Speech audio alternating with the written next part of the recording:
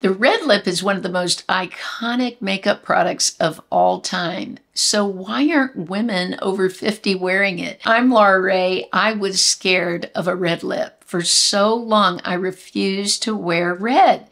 And it was my husband that convinced me to start wearing it. He says, you just come to life when you have red on your lips. I love it. So I started playing around with red lipstick, different shades of red, different textures, to see if I could overcome some of the issues I was having. I was getting it into my fine lines around my lips. It would end up on my teeth. All kinds of things that were happening with the red lip that I just thought it wasn't going to work.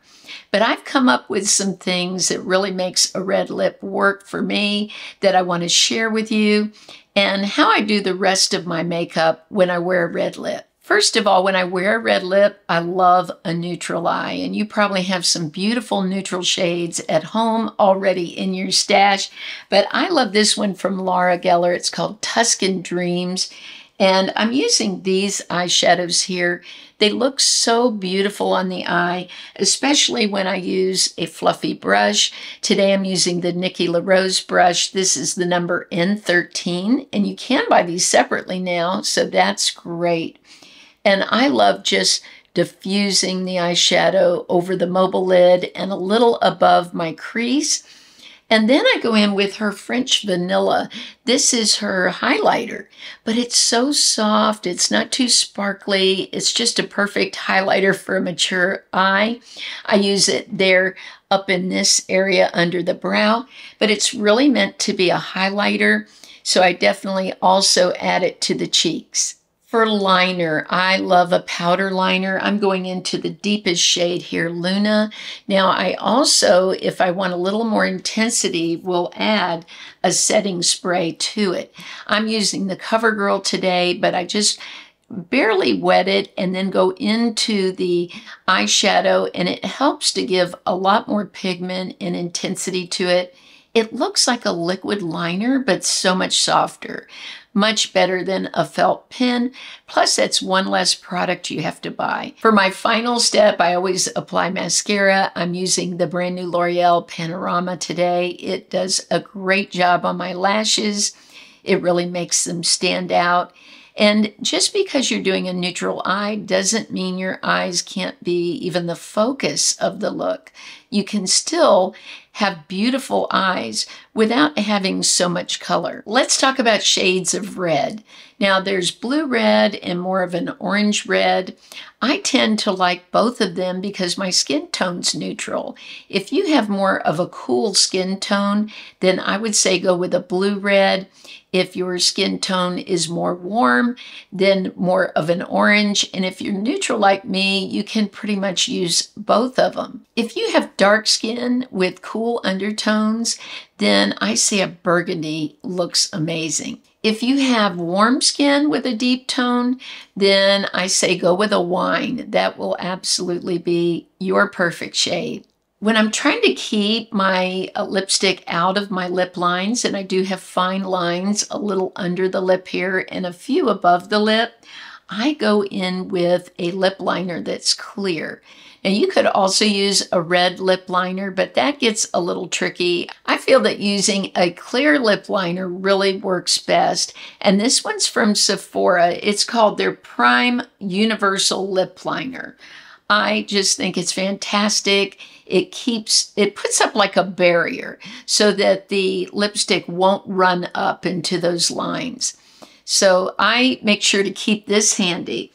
Another product that I love is this. This is from Guerlain, and this is a lip primer that blocks your own lip shade. Right now, I'm wearing one of the most iconic reds. It's Fire and Ice from Revlon.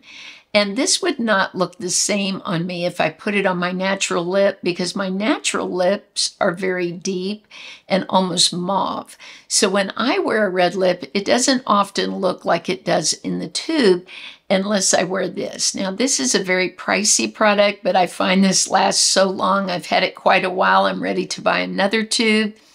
And I really like it because it does block the shade of my own lips. It also primes the lips and makes the lipstick go on very smoothly. If you have thinner lips, what I would recommend is use something that's more of a balm, that's not so thick or heavy. One that I love is from CoverGirl. This shade is so gorgeous. It's one of my favorite. It's the shade You're the Palm.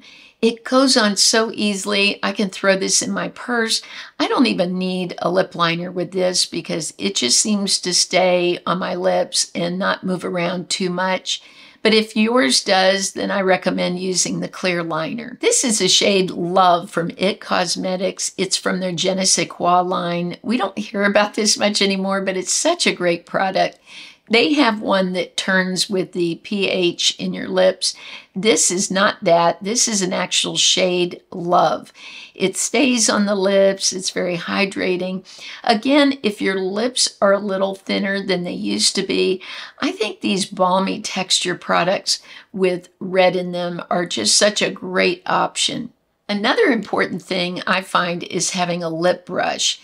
Now, I was watching Sonia Kashuk do one of her makeup tutorials from several years ago, and she talked about just putting the lipstick on in the center of the lips and then bringing it out. And that is a great technique, not only with any lipstick, but especially with red. So today I'm using two of the most iconic reds on the planet, and one is Cherries in the Snow. This is just such a gorgeous blue red. It has a lot of blue in it and it makes your teeth look really white. I just think it's such a great choice, so affordable. Now the other most iconic one is Fire and Ice. This is more of an orangey red, and I just think it looks beautiful too. Now I wouldn't like it on me just so harsh, right? Just putting it on the lips and leaving it like that. When I blend the lipstick out with a lip brush, it doesn't make my lips look so heavy. It doesn't bring out the fine lines, and it just gives me more confidence when I'm wearing red. If you're not subscribed to my channel, I hope you'll subscribe. I have some great videos planned ahead. Now, ladies, I am so excited for you to go out there and wear red if you don't. If you do, let me know your favorite shades of red lipstick that you wear. I would love to know that, and there would be some new ones maybe for me to try. I appreciate and love you all so much. Go out there and wear some red today.